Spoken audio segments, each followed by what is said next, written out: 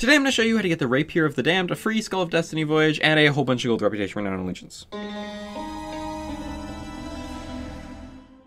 As of right now, 12 AM UTC time on October 27th, the Ghoul Glory Event launches for this year. If you don't know, this is Sea of Thieves' Halloween event. This one will last from the 27th of October, now at midnight, until 11:59 PM UTC time on November 1st. Which means this event will last for about 6 days, or 143 hours and 59 minutes. Now, for this event, we have a couple things. First of all, logging into the game, any point during this event, you will get a free Skull of Destiny voyage and the Rapier of the Damned, which looks like this. And these are just login rewards. They'll be automatically added to your inventory within 72 hours of logging into the game. If you don't have them after 72 hours, open a support ticket with the link in the description. Now, as well as that, as per the typical Ghoul and Glory, for the duration of the event, we'll be getting double gold, reputation, allegiance, and renown, and that includes guild reputation. Now, last couple things, there will be a sale in the Emporium on all of the spooky stuff, so Jack-o'-looter, Crimson Crypt, Graveyard Gladiator, stuff like that. And the Halloween decorations will be returning to all of our outposts, including some new special decorations at Port Merrick. We're not sure what these are going to be yet, but we'll find out,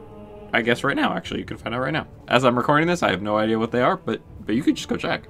Anyway, that is pretty much everything. If you have any questions, you can leave them in the comments. I'll try to answer them as soon as possible. If you found this video helpful, if you wouldn't mind leaving a like, that'd be great. I post these guys like this all the time, so if that sounds like something that'd be interesting to you, if you would consider subscribing, that'd mean a lot. And I'll see you guys next time. Bye.